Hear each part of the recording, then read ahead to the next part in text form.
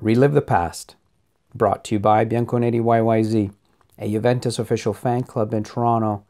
I'm Rocco Fasano. June 9th, 1990, Rome. It's the 70th minute of Italy's home opener against Austria, and the game is deadlocked. Ciao Juventini, the coach, turns to his bench and says, "Warm up.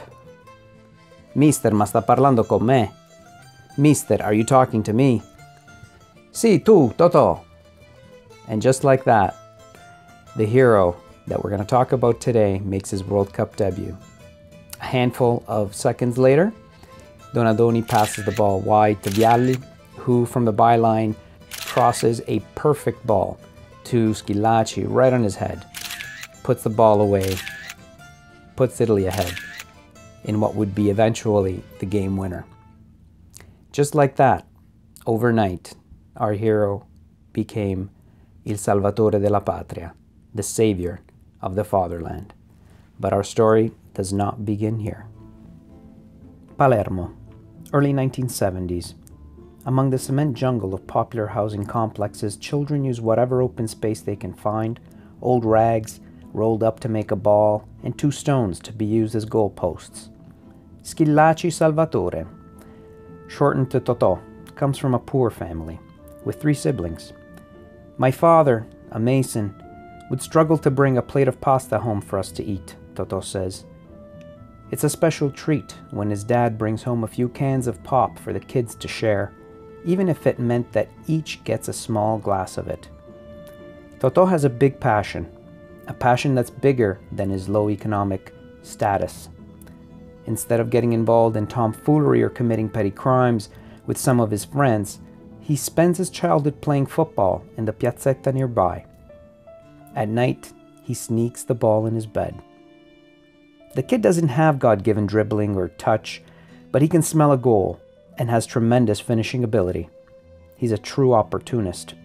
He signs his first contract as a professional for Messina aged 18. The team from Lo Stretto beats rival Palermo to the punch, offering his club Amat only 7 million lira more. That's about 3,500 euro. At Messina, Schillaci stays humble, carrying the veteran players' bags.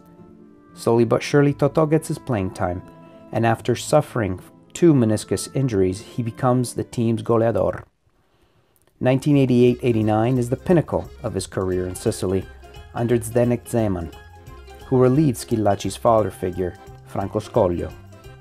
Under Zeman's coaching, known for employing hyper-offensive tactics, Schillaci scores a record 23 goals, which capitulated him atop the goal scorers chart, getting the attention of many Serie A clubs. I wanted to leave before Zeman came. I heard that there was interest from Udinese and other Serie A clubs. I felt ready, but club management refused, until one day they told me, "You've been signed by Juventus." In the summer of 1989, Boniperti brings him to Torino for 6 billion lira, about 3 million euros. Juventus coach Dino Zoff is immediately convinced by his performances, and Schillaci features in Juve's typical starting 11. In his first season at Juve, he scores 15 goals in 30 matches and is quickly renamed Totogol. In a blue-collar Juventus composed by Casiraghi, Alenicev, Zavarov, and Barros, Schillaci contributes decisively to an historic double, winning the Coppa Italia and Coppa UEFA by beating Milan and Fiorentina respectively. His excellent season convinces Italian national team coach Ciao Juventini to include him in the Azzurri squad for the upcoming World Cup, which is taking place in Italy that year. After scoring the game winner against Austria, Totò returns to the bench for the match against the United States. When he was subbed on again, Andrea Carnevale, who was being subbed off, made an eloquently rude gesture at Vicini that would mark the end of the Napoli striker's appearances in an Azzurri jersey. Mortem tua vita mea. Schillaci automatically becomes the starting striker for La Nazionale for the remainder of the tournament, scoring in all of the remaining matches. In fact, he breaks the deadlock against Czechoslovakia, Uruguay, Ireland, and in the semi-final lost in penalties against Argentina. In the third-place final against England, Italy is awarded a penalty while the match was tied, 1-1. Baggio, Italy's penalty taker, gets close to Totò and says, "Take the penalty and win the golden boot." And so it was. Reflecting on that World Cup, Schillaci later said, "Not even a madman would have ever imagined what was about to happen to me. There are time periods in the life of a footballer in which everything comes as easy as breathing. For me, that magical state coincided with that World Cup. For me, that means that someone above decided that Totò Schillaci had to become the hero of Italy 1990. Schillaci returns to club action with a new Juventus, one with Gigi Maifredi at the helm, replacing the strong but taciturn Dino Zoff. Maifredi's modern ideas center on zone defending, inspired by revolutionary coaches like Zdenek Zeman, Nevio Scala, and Enrico Sacchi. Roberto Baggio, his Azzurri striking partner, joined him at Juventus after a torrid transfer saga, which saw Boniperti tear Di Vincodino away from Florence for a record of 25 billion lira. That's about 12.5 million euros. Schillaci and Baggio are an odd mix, however. Baggio likes to tease, while Totò is a serious guy who doesn't take too well to tomfoolery. Yet, they were often sharing the same sleeping quarters when the team would play in away matches. Robbie wouldn't speak much, Totò recalls, and I wouldn't speak at all. It's no surprise that the two of them have an odd rapport. During one of these overnight stays, Schillaci wakes up to some weird sounds coming from the bathroom and notices that Baggio wasn't in his bed. He knocks on the door to make sure that everything's okay, and Baggio comes to the door to tell him that he was praying. That's when Schillaci discovered Baggio was a Buddhist. Another time, the two forwards get into a spat.